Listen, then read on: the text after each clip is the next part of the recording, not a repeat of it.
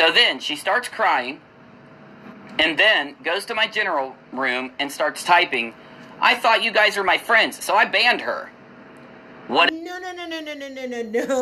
That's not what happened. Huh? And I have proof. Just wait, guys. Just wait. Like Uni-Rock's waiting on his final video, I'm waiting on my final shit.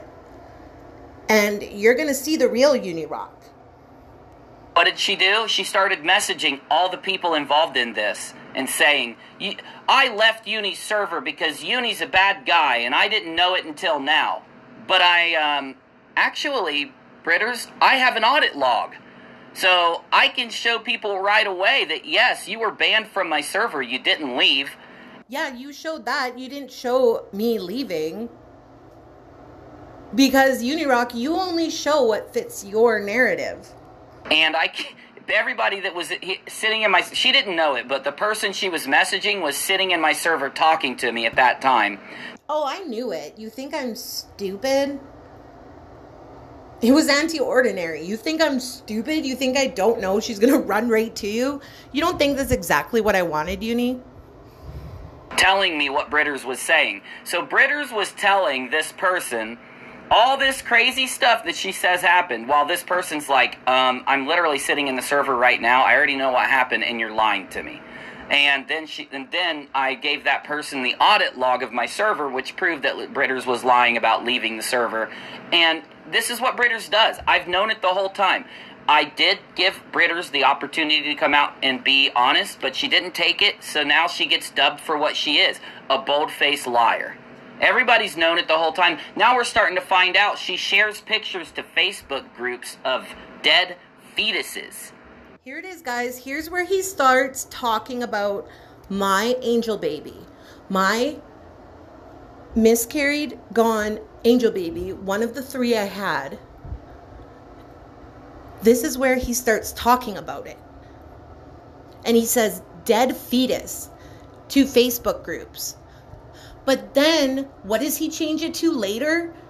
Into the Discord, when I prove to them that, yeah, I did share a picture of my angel baby in a Facebook group.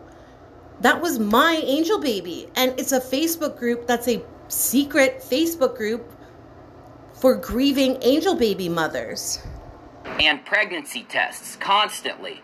And I'm sitting there telling people, like, no normal person shares that kind of shit online in Facebook groups, okay? She's literally doing it to try to manipulate you. Why is that? Well, for those of you that don't know, Britters was the first person who basically weaseled her way up towards Katie, and then... That's a bold-faced lie. I was, like, literally watching Katie for the Jelly Juice stuff, and then I randomly went back on one day. She remembers my screen name. It wasn't Britters at the time. It was my actual name, and she remembered me and just randomly makes me a mod. And she convinced Katie's other mods to turn on Katie and start spamming Katie's sources and... Let me think of another lie here. I'm Uni-Rock. I'm an old dirty bugger. No, you're so wrong. It's not even funny. Ask Kendra. Ask Brit C. All those people were pissed at me when I spoke up for Katie. So how did I convince them to do anything? And telling those sources that, Katie shouldn't be trusted. Don't work. Anyways, I'm done with this. I just wanted to show you guys what a monster this man is for talking about someone's angel baby and showing that not only has he changed his story about my angel baby, he's bold-faced lying. And this is sick. It needs to stop. This is sick. And I'm done with it.